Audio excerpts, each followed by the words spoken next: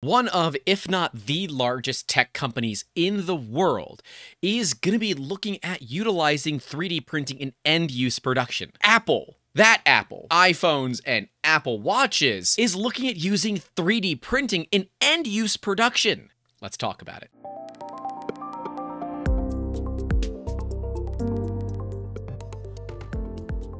Hey guys, welcome back to the channel. And hey, if you're new here and you like hearing about awesome news in the 3D printing industry, make sure to leave a like and get subscribed. We want to cover more of these news subjects, but maybe in a shorter format. Let me know if you guys would like to see that kind of thing, maybe in like a YouTube short, Instagram reel kind of thing. Would love to know your thoughts down in those comments. But we saw some really interesting news come out of Formnext in Shenzhen. Chinese 3D printer manufacturer Farsoon and Bright Laser Technologies are looking at, reportedly, making end-use parts for Apple. Now, it is no secret at all that the Apple Watch packs a lot of juice into a small package. It's like taking a whole bag of oranges and fitting them into a watch. And the milling that is required to do the exterior casing of a watch is non-trivial, and 3D printing kind of pretty much solves every one of those problems. Because the thing with 3D printing is that you don't have to get an end mill into little areas. And there are actually really awesome ways to 3D print in metal. Specifically in this case, it is reported that 316L stainless is going to be the material of choice in a binder jetting solution. And we can see that 3D printer manufacturer EasyMFG showed off some of these pieces. Now, did they make them themselves, or is that something that Apple sent over? We're not 100% sure at this time, but they're using binder jetting technology. So let's talk a little bit about binder jetting. In fact, I have a binder jetting machine. I would show it to you, but it is very expensive to turn on. Maybe we'll do a stream on it one day where we show you what full color sandstone 3D printing looks like. That is binder jetting, but it's way, way more trivial than what this stuff is. The process of binder jetting is using some sort of glue or binding solution to stick together particles of metal powder. At that point, the material is then put into a sintering oven where it is either infiltrated or fully sintered with raw metal. This process will produce a product with very, very, very low porosity. Binder jetting is an interesting technology where you're literally, think of your inkjet printer. It's pretty much the same. You have a layer of powder and you're putting ink, it's a glue binding agent of some sort, across some powder that sticks it to the powder below it. There you go, binder jetting. And I know that that's very, very, very rudimentary, but work with me. If you guys want to see a deep dive into binder jetting technology, let me know and we can do a really deep episode. Maybe we'll bring on Dan Brunemer, who's a former podcast guest, who has an entire company called B Jetting, where they make somewhat smaller binder jetting machines for prototyping and education. We'll link to his episode so you guys can take a look. It is very, very technical, so just, slight warning there. But binder jetting is an interesting technology because it is cold and does not require a massive piece of machinery to do it. We look at Farsoon. Farsoon is best known in the additive manufacturing world for basically saying, oh, you want a couple of lasers on your LPBF, that's layer powder bed fusion machine. How about 20? Farsoon makes a layer powder bed fusion metal 3D printer with 20 freaking lasers in it. Now, interestingly, they chose binder jetting here. Now, again, we've got a few different sources and they're all, not exactly saying it's confirmed, but you'd have to have a lot of information to be able to print something like this. And often it's about as confirmed as you're going to get. Now, binder jetting is an odd tech because different than layer powder bed fusion, which normally uses a laser to sinter layers of metal powder, binder jetting requires that extra step and in turn produces a relatively high porosity compared to something like DMLS or LPBF, where you're actually melting metal with a freaking laser. Yes, printers with freaking lasers attached to their heads. But it's more with a galvo, but not going to get into that today. The interesting thing with binder jetting is that also when you go to sinter it, it shrinks. a lot. But the thing is, it is considerably more affordable at the end of the day, especially if you're making a lot of parts. Binder jetting really wins as its support material, especially in the green state, is often way easier to remove than something that comes out of an LPBF machine, maybe out of somebody like Velo for that big Velo energy. That often means that your end products tend to be considerably more affordable. And for a company like Apple, that is not just publicly traded, so they are legally bound to make the best decisions for their shareholders, but they've been in business long enough where they kind of know how to make money, okay? They're going to be doing a process that makes more sense in the long run. We've seen traditionally that they've used more subtractive manufacturing or even some sort of casting method. That is incredibly laborious and is incredibly wasteful, especially if you do a billet, like a solid chunk of metal, and then mill it down to be a smartwatch case. 3D printing will reduce that waste to nigh on zero or considerably lower than the metal. And because these are specialized machines, do a very specific task and can leave the CNC machines, which can often serve more than just, one type of purpose, to do more work that can be more useful in other production lines. And we can see that back in July, an analyst from TF International Securities reported that Apple is actively adopting 3D printing technology. And at this time, they outlined the expectation that some of the titanium mechanical components of the new Apple Watch Ultra will be manufactured using metal 3D printing. And according to this analyst, Farsoon and BLT are supplying the 3D printers, while Industrial Laser Systems Specialists is exclusively supplying the laser components. Now, binder jetting is the new one, right? LPBF makes sense to me because it's a well-known tech. You don't have a ton of shrinkage involved in it. While there is a little bit of extra work into it, there are some well-developed processes and procedures to make LPBF end-use parts that work well. Just as SpaceX, pretty much every rocket motor right now out there in the field that isn't made by the Russians is 3D printed, whether it's out of Inconel, out of niobium, or some other crazy metal. The technology for metal 3D printing has really gone places. It makes total sense to me that Apple would look at adopting this. And in fact, I'm surprised that we don't see more of it. Traditionally, in terms of end-use products, we've seen that 3D printing is adopted most so far in the footwear industry, of all things, with Adidas being one of the first companies to adopt 3D printing in the mass production style with their Carbon 4D, where they actually partnered or are using carbon 3D printers. No, that's not like a printer like the ones behind me running a carbon fiber filament, but actually printers from a company named Carbon. They make a printer that is effectively a resin printer, but has an oxygen permeable membrane. I believe they call it the clip system, where they're able to just pull the part out, just straight up pull it out. And because they don't have that suction that we often deal with in the MSLA or SLA process, they're able to print significantly faster. In fact, it is one of the leading causes to failures in MSLA and SLA printers. Those are your laser resin printers.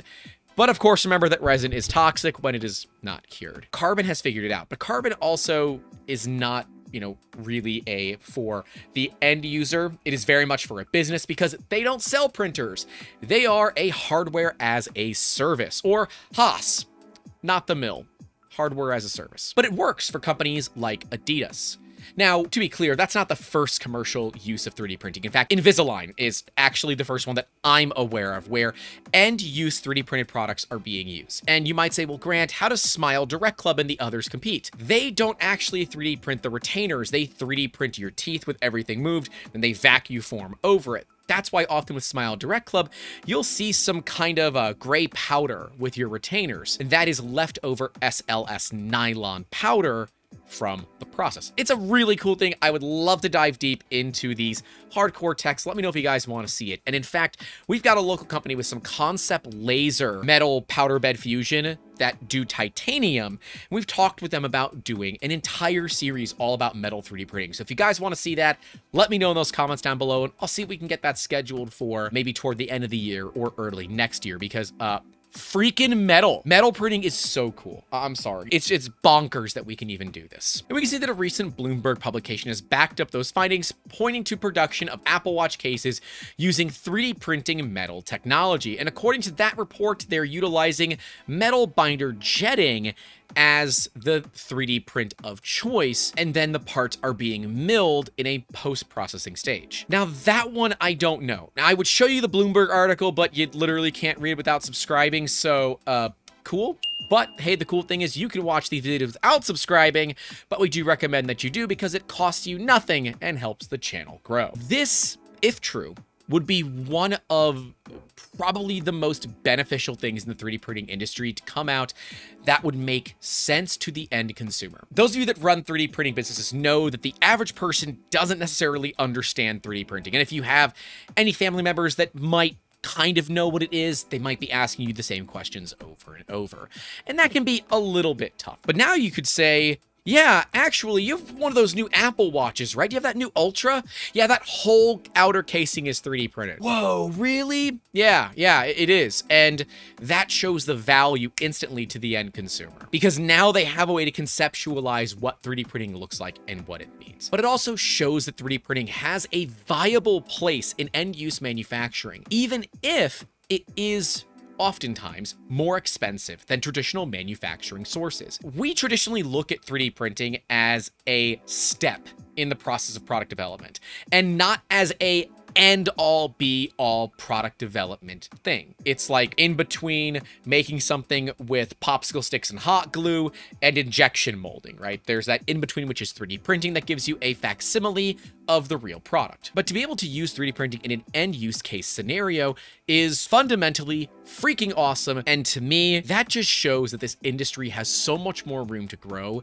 And quite frankly, a lot of us, myself included, have a lot to learn about where the line is between 3D printing being more of a hobby and short run stuff and it being an end use, ready to run production. Because could Adidas have made the 4D some other way? Probably. They would have never gotten the pattern that they have. That pattern is pretty much only possible with 3D printing, and they would have had much more expensive mold costs than it would be to basically lease a 3D printer from Carbon. We can see that EasyMFG is based in Wuhan, and they were founded in 2013 by a university professor, and they launched their first metal binder jetting system in 2018. We can see that it is a third generation, and the company has customers in Singapore, Hong Kong, India, Russia, and Ukraine. And this thing is positively adorable. Most metal binder jetting printers are big, like big, warehouse floor big, because often when you're looking at doing binder jetting in general, you're not looking at making small parts.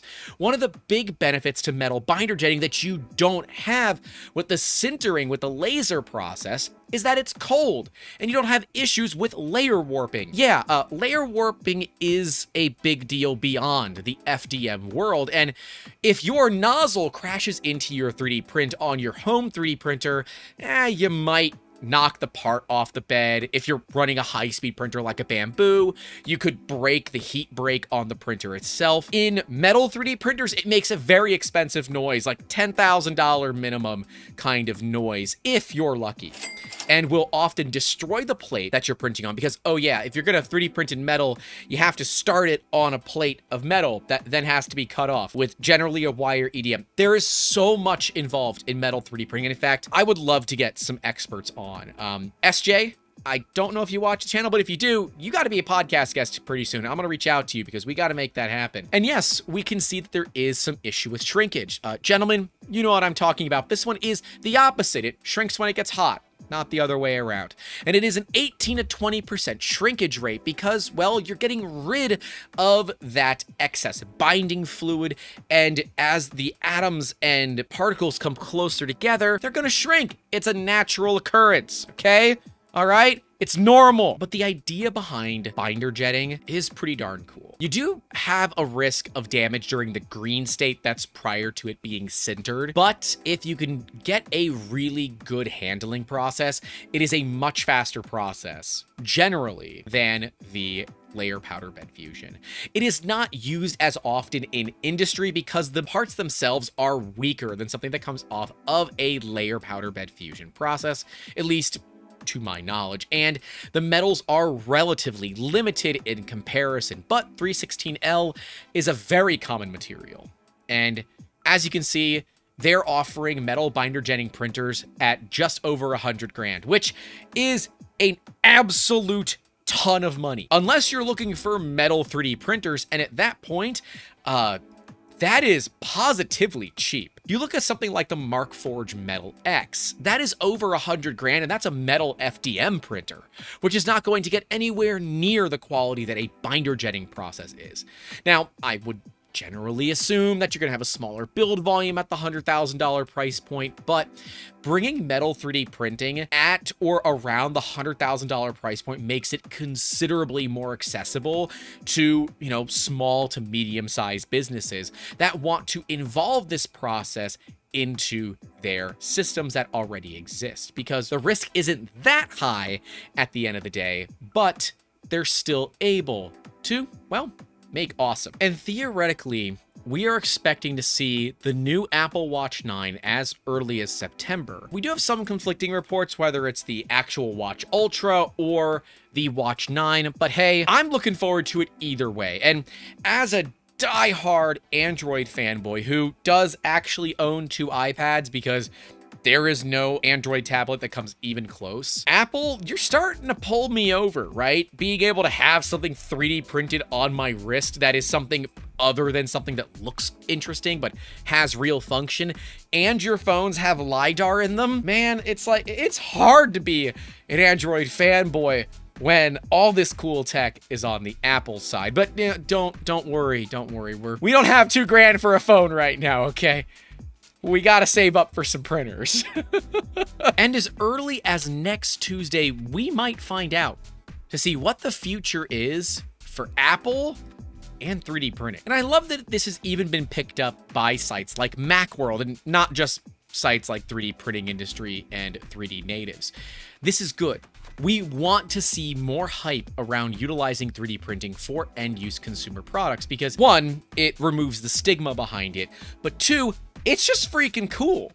And if you agree with me, leave a like and let me know what would be some other awesome use cases for 3D printing that you can think of in end-use production components. For me personally, I would love to see more high-end audio utilizing 3D printing. Yeah, guys, let me know your thoughts in those comments below. I am really excited for this. And like I said, I'm probably not, going to be able to afford it because it looks like we're gonna be at least $700 for a freaking watch. If I'm spending $700 on a watch, it's a much nicer watch than an Apple Watch. I am more interested in seeing more use cases for 3D printing in the consumer industry and not just in footwear or dental stuff. I would love to see it pop up more often in everyday products that the average person will grab, potentially not even know that it's 3D printed. I mean, heck, I've been messing with some 3D printed earbuds for quite some time that you can buy off of Amazon for less than 20 bucks, which is really awesome. We'll be doing a video on that coming soon. That's all I got for you guys today.